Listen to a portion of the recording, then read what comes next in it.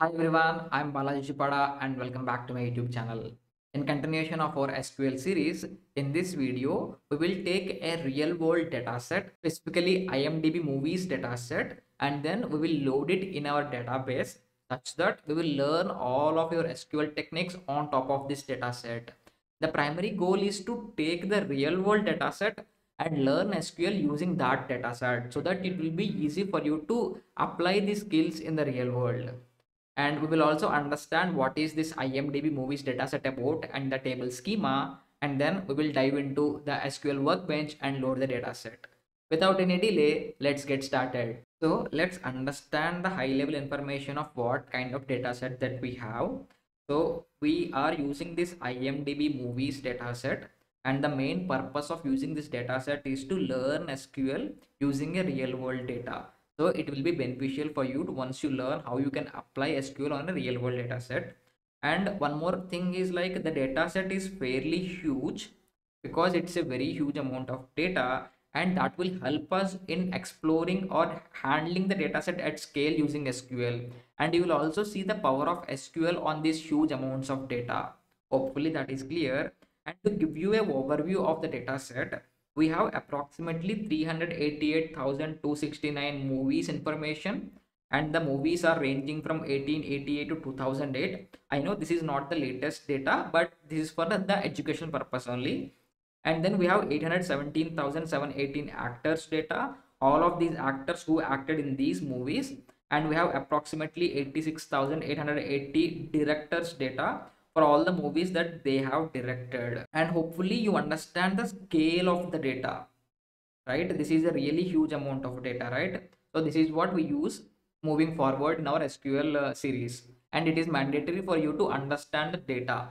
Now let's talk about this IMDB website. IMDB is a popular website which is dedicated for movies. Now they have expanded to podcast and all other stuff as well, but this is a website in which you get huge amounts of information regarding the movies, like when a movie is released and what year it got released, who are the actors, what kind of genre the movie is, who is the director, and a lot of information about a lot of movies are present in this website. And moreover, you have the movies from all the different languages as well, not only region specific. We have English, Hindi, German, Spanish. We have a lot of movies collection on this website, and we'll be using this website's data for educational purpose only. And before going into this data set, I want to explain the schema of the data set. Now let's understand what is schema. In the previous videos, we have learned about how you can split a big table into smaller tables such that it is very easy for you to access and modify data, and to also make the data normalized, right? If you haven't watched the previous video, please do watch it out. So we have the IMDB data, which is a database in multiple tables. I have approximately 7 tables here, and I will explain all of these tables in detail. So first let's talk about this table 1, directors table. Here it has 3 columns: ID, first name and last name, and this is basically the data type of each column. Whenever we say int, that means it's integer. So ID is a column which is of integer data type, and varchar means it's a string data type.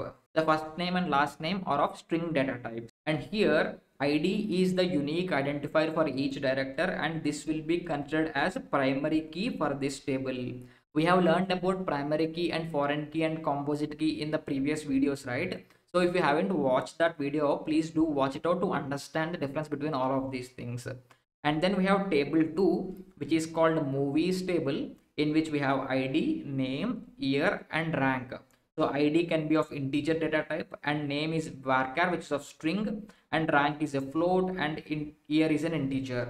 Here again the ID is column acting as a primary key in this data set, and we have the name of the movie, and we have the at which year it got released and what is the rank of this movie. And then we have table 3, which is the information regarding actors.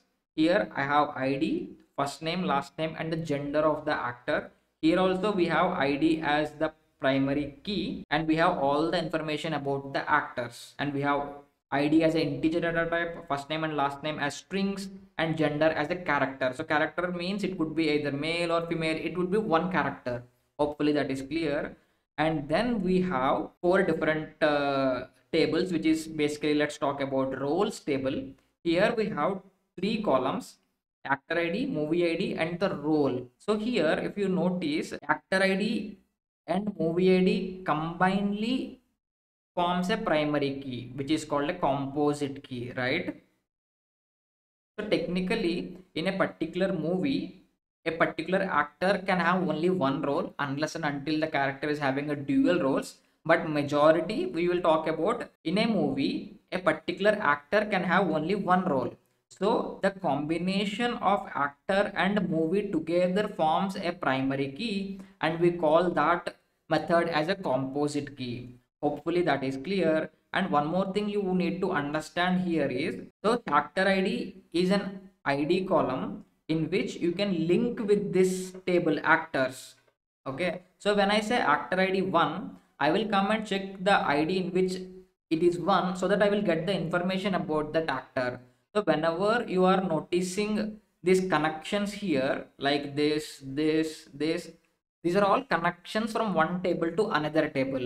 You can connect from any column to any column, but I will be explaining what columns we have to connect on to get more information out of this. We have seen this technique in the previous videos guide. This is called a relational database.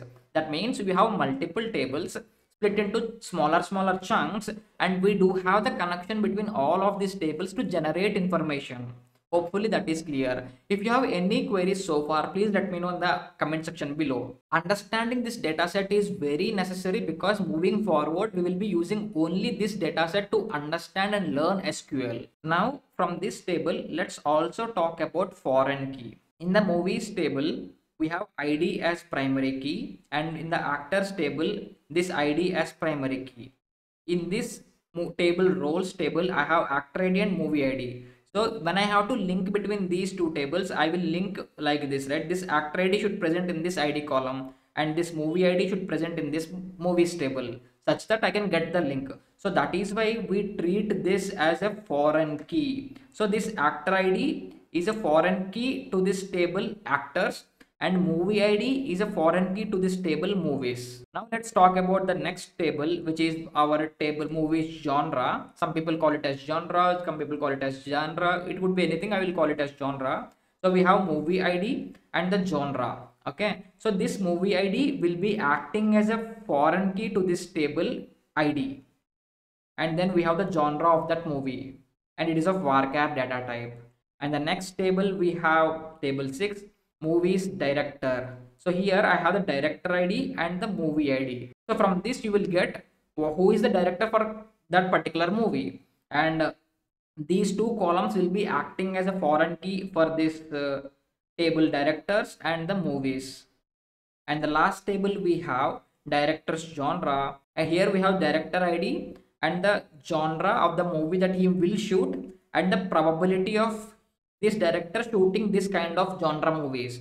So probability can be of any value between 0 to 1. It could be 0.7, 0.6, 0.2, 0.289. It could be anything. But here probability, what it means is the probability of this director directing a genre of any kind of movie. Now, as we understood all of these tables, I will brief this once again very quickly so that you will understand it clearly. So I have total 7 tables in which I have directors, movies, actors, roles, movies genre, movies directors, and director genres. And in this directors column, we have ID as a primary key. Here we have ID as primary key. Here we have ID as primary key. In the roles column, together both combinedly we'll call it as primary key, or else we call it as a composite key as well. And this actor ID is acting as a foreign key to this table, and this movie ID is acting as a foreign key to this table. So that is what these connections are all about. Whenever there is a connection, that means that particular table is acting as a foreign key to the particular other table, such that we can connect these two tables. And here we have movie ID, and it is connected to the movies table because of foreign key. And we have movies director. We have both information regarding director and the movie, and both of these columns are acting as a foreign key to these two different tables. And then we have the last table in which director ID is present, and that is present as a foreign key to this director's table. Hopefully you understood all the table information in our database called IMDB, and this is very much needed to understand SQL moving forward in these sessions. So if you have any queries so far, please let me know in the comment section below, and I will reply to each and every one of you. Now that we have understood the table schema and what kind of data that we have, let's go and load this dataset into our SQL Workbench so that in the next videos we will start learning the SQL seriously. Now let's understand how you can load this IMDB Movies dataset onto your SQL Workbench. Open the SQL Workbench. On this page, click on the local instance button and give the password that you have set while setting up this installation. And if you haven't watched the installation video, please do check it out. I will link it inside this video. And once you are done opening this, you will be assigned on this page, and on the left pane you can click on the button called schemas, and here you will get to see all the database that are present onto your workbench. And if you are using a Windows machine, then you will get this schemas option on the bottom of this left pane. And then I would recommend everyone to download this imdb.sql dataset. I will be providing the link to download in the description of this video, and once you download this, double click on this file and it will give you this pop-up saying it's a very large file and you can open the script or else you can run the script.